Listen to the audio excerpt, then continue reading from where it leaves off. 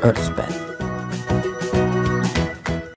Hello, stargazers and cosmic enthusiasts. Welcome back to EarthPen. Today, we're setting our sights on the brilliant celestial objects that light up our night sky, stars.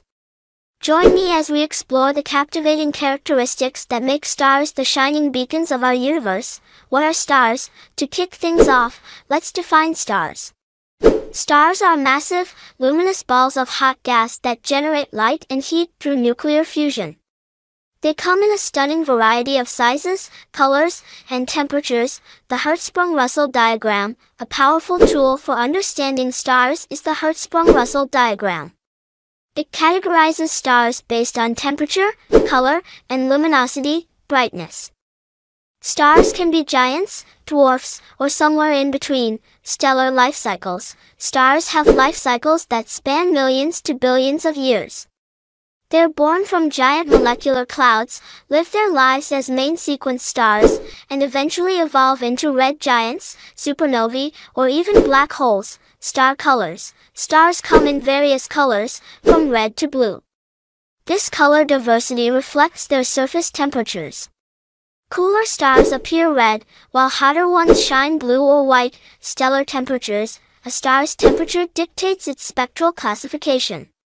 We use the EarthPen classification, with O-type stars being the hottest and M-type stars the coolest. Star sizes. Stars vary in size tremendously.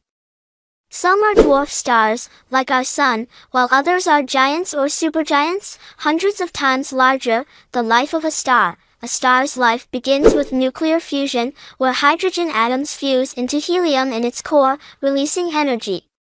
This process continues for most of a star's life. Supernovae and stellar death. Massive stars eventually run out of fuel, leading to dramatic explosions called supernovae. These events scatter heavy elements into space, enriching the cosmos. Neutron stars and black holes. The remnants of supernovae can become neutron stars or even collapse further to form black holes, intensely dense objects with immense gravitational pull. Star clusters. Stars often form in clusters.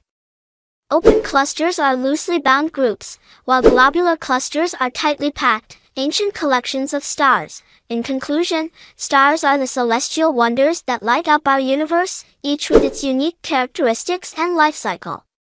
Thanks for joining us today on EarthPen. Don't forget to like, subscribe, and share your thoughts or questions about stars in the comments below. Until next time, let's continue to gaze in wonder at the luminous mysteries of the cosmos. Once again, this is EarthPen. Learning has never been this easy, for anyone, anywhere.